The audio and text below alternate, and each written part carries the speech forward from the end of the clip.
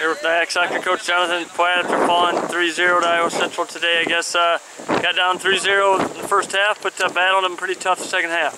We did. Very, very proud of the second half performance for everyone. That's just saying to the boys. We could easily have folded at half time.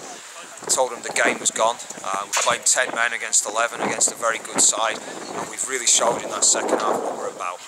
A lot of very good commitment, a lot of good tackles, and really some good football as well. So very, very proud of the way we reacted in that second half. In the first half, I mean, obviously you got one man down. I mean, that just makes it tough. It does. A little bit naive in some of our defending. We sorted that out at half time.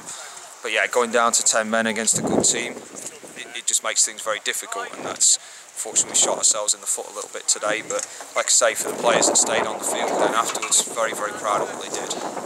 You talked about the second half. I mean, what were they doing well, and what was the bright spot of the second half? I told them we were playing for pride at that point. It's a case of digging deep, putting the effort in, and really just working, continuing to work until the final whistle, and that's what they did.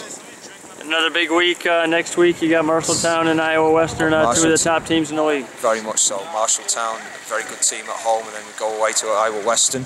You know, we'll see what we get from those two games, but then we come back, finish 2 games at home, and then we enter the postseason. So as long as we can get people fit and ready to go for that postseason game, that's where we need to be. I mean, it's getting down there. I mean, this is a time you want to start peaking and putting things together. That's it, and that was the important thing, as we talked about in that second half for them, is that, you know, regardless of what the result for the game was, it's about making sure we've got a performance to build on as we go forward towards that first postseason game.